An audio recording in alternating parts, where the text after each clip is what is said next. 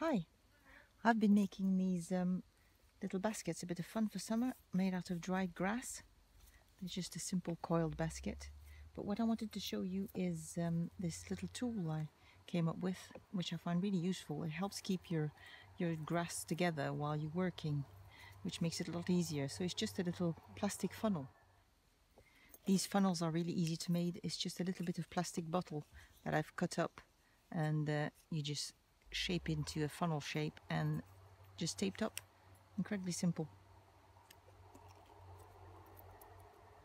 So it's like an extra pair of hands really, because normally you're trying to hang on to this as well as at the same time as you're wrapping your thread around. So you'll just wrap like this. I wrap about 3 or 4 times, and then using my lovely oak carved needle that my son made for me. Works really great for these baskets.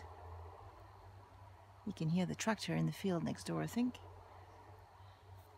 So push through, and then you just pull on your funnel a little bit when you're ready to, you want to just uncover a bit more. And what helps, it keeps a very even size shape for your coils as well, so that's another advantage.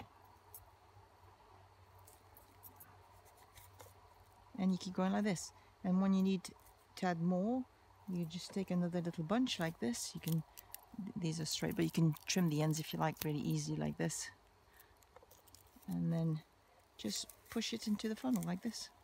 Incredibly simple. And then pull again on your funnel and keep going.